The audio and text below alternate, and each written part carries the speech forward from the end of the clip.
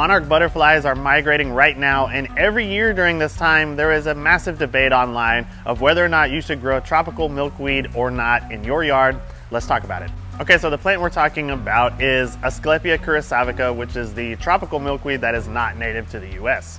This plant has become super popular because it is a magnet for monarch butterflies that will readily feed on it, reproduce on it, and it's a beautiful plant and it is super easy to grow and propagate in nursery settings. So yeah, sounds like an awesome plant, and it is an awesome plant, but it never fails that whenever someone posts a picture of their tropical milkweed at their house or of a store selling it, that someone will immediately jump into the comments and post this article or one of the other similar articles about how this should not be planted and how it could hurt the population of monarchs.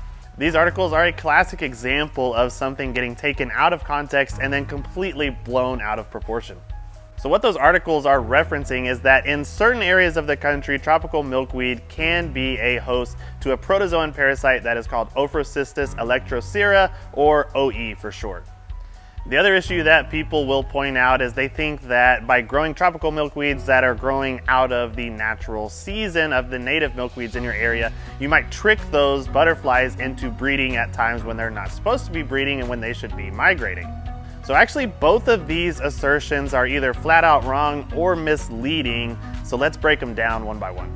So first let's talk about the OE parasite and how it can be a host on the tropical milkweed, but if you actually read that article, it says this is only an issue in areas where the tropical milkweed does not freeze. So actually about 90% of the country should be just fine with growing this and not having a problem with that OE parasite. And the other thing to remember is that even if you are in areas where the tropical milkweed doesn't freeze, you can actually just cut it back in the wintertime and that'll kill those parasites off, and therefore making this a non-issue. Now, as for whether or not these tropical milkweeds will trick the monarchs into breeding at times when they're not supposed to, that is actually also false. The theory was that if they were heading south and then all of a sudden found these delicious looking plants, it would trick them into then going in and feeding and laying eggs on these plants instead of migrating to their breeding zones where they were supposed to go.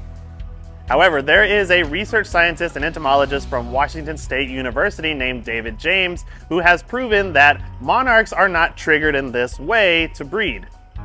What he and other monarch scientists have shown is that it is actually the ratio of daylight to darkness and temperatures that will then cause monarchs to go and migrate instead of staying around and breeding.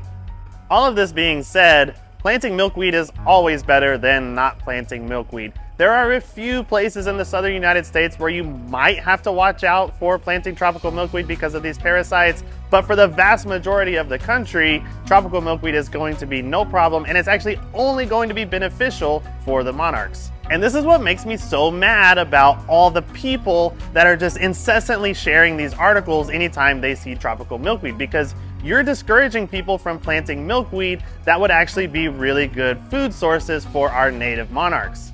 I mean, you have gardeners who aren't super knowledgeable, but they're excited because they have a beautiful plant and they're seeing monarch caterpillars on there, and then they're posting it online and they're basically just crapping all over their accomplishments and they're feeling good about themselves. And I would understand it if it was actually true and if it was actually hurting things, but it's not. But people just keep running with this and keep sharing it, even though it's been disproven by actual monarch scientists. So of course, yes, you should also be planting the native milkweeds to your area, and they are great, and you should do research about which milkweed are native to your area. But in my opinion, you should also be planting the tropical milkweed because it will open up food sources, and it's so readily available that it can help monarchs at times when our native milkweeds are either not there or not growing yet. So if you actually want to help, please stop sharing that article that is discouraging people from planting this plant. And if you see someone sharing that article, kindly mention to them in the comments either this video or the research of David James from Washington State University. So let's help those monarchs out, and like and follow for more.